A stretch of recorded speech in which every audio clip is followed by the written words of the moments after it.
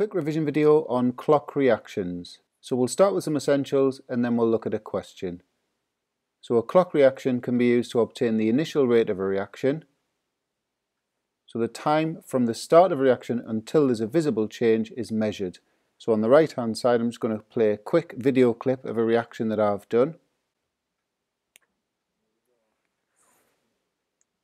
It's really exciting this, isn't it? Oh, I missed it. Good job I recorded it, isn't it? Then the reaction's repeated several times at the same temperature but using different initial concentrations of one reactant. All of the other concentrations must be kept constant, and you basically just measure the time for that visible change to take place at those different concentrations.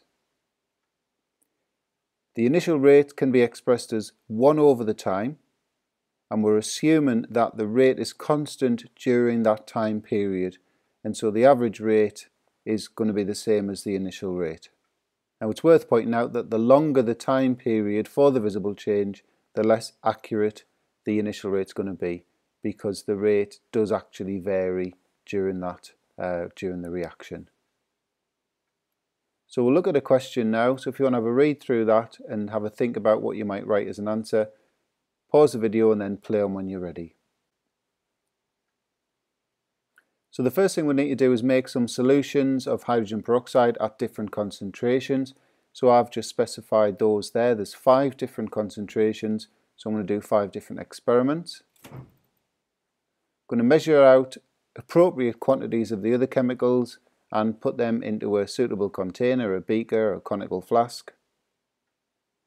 Now because iodine's produced in this reaction, that's actually what was going on in that video, we're going to add a small amount of starch indicator, because when sufficient iodine is produced by the reaction, it's going to go blue-black. So then we'd add the 1 mole per decimeter cubed hydrogen peroxide solutions, that's the first of these concentrations, and we measure the time taken for that blue-black colour to form, and then we just repeat for the other solutions, remembering to say that we'd use the same volumes and concentrations of the other chemicals.